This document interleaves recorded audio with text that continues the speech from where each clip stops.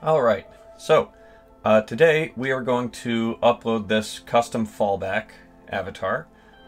You should have this file, it'll be in the description. This is the package that we're going to be using. So go ahead and download the Creator Companion. I'll leave a link to that in the description below. We're going to create a new project. It's going to be avatars, and I'm just going to call this project custom fallback. There we go. So we're just going to jump in there and do the thing. You're going to need to install Unity and all that sort of stuff. I'll leave a link to that information on how to do that, but I won't cover that in this video. But yeah, you'll need to install Unity. So for anybody that already knows the avatar uploading process, you should be able to just skip this tutorial, just download the file, and it'll all be good. But if you're new to it, and I wanted to kind of show a step-by-step guide on how to make it happen. So I'll come back once this is open.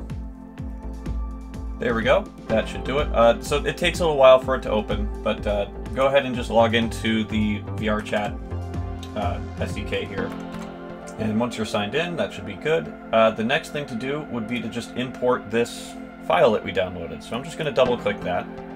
And that's going to grab all this stuff. Everything's going to be checked there. I'm just going to hit import. This will also take a little while. There we go. And once that's imported, we should see these folders down at the bottom. I'm going to go into here, and we should see this scene file called OpenMe. So I'm going to double click on that. It's going to take a moment. There we go. Okay, so right here we have our two models. This is the PC fallback, and this is the Quest fallback. Now, for a fallback avatar, you actually need to be in the Quest mode first. So what we're going to do is we're going to go over to Builder over here on the right, and I'm going to hit Quest, switch build target to Android. Let's do that. And once again, that's going to take a little while, so just give that a moment.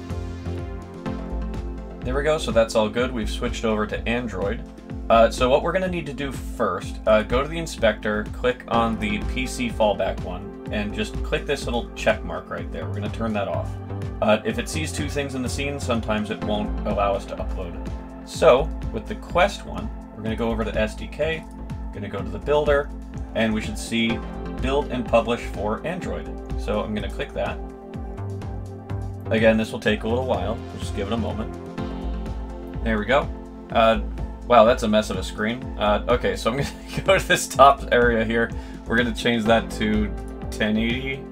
No, hold on. Landscape 1080. There we go. All right, that's that button there. Okay, so we're going to name this custom fallback. There we go. And that we're going to set, I set it to public, you probably want to set it to private, but I like letting people clone me. Now this is the important checkbox that you have to click. It's use for fallback. So once you've checked that, I'm going to check this one as well to say that we agree to the terms of services, all that sort of stuff. And then we hit upload. Now this is going to generate a new ID for us. That ID is going to be important. I will show you how to grab that. Okay, so that's finished. And hit OK. It's going to go back to this screen.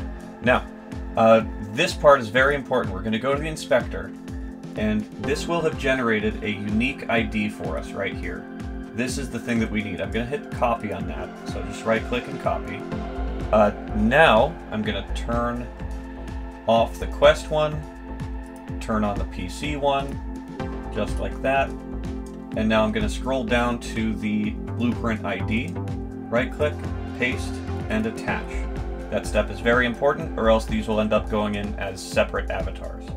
So now that I have that, I'm going to go back to the SDK and switch build target to Windows. We're going to give that just a moment to figure its stuff out. All right, we are back in Windows here, the Windows build version. Oh, streaming map. Okay, there's an autofix thing here. Just go ahead and click that. Oops. Anyway. So now I'm going to go to build and publish for Windows. There we go. Give that just a moment. There we go. Okay, so now we have this. You'll see that the name from before is going to still be there, and you'll see that the checkbox is already checked. We actually can't uncheck that now. Now, one thing I'm going to do is I'm going to set a better picture for this. So I'm going to hit upload image, and then I'm going to hop over here. Now, this is all optional, but I just like to make this, you know, look a little bit better.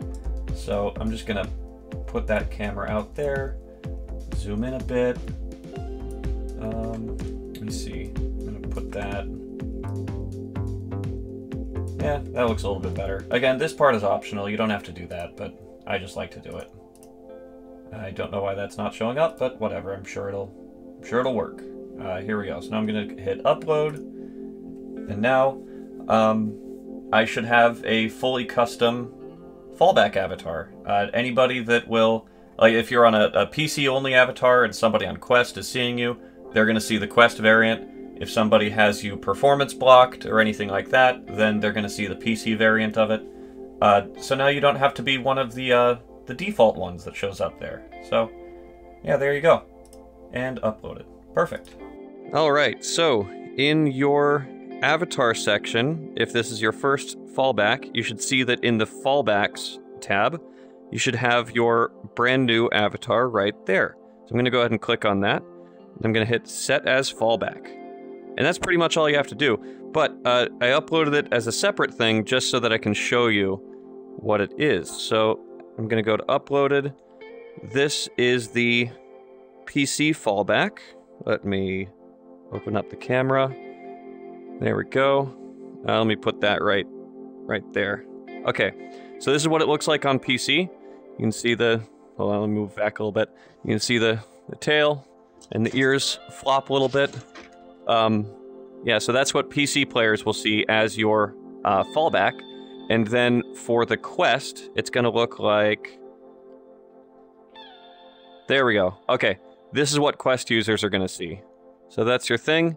Yeah, works pretty good. So this is what they will see as your fallback avatar if you have that one selected. So that should be the whole thing. I hope this tutorial was helpful, and good luck.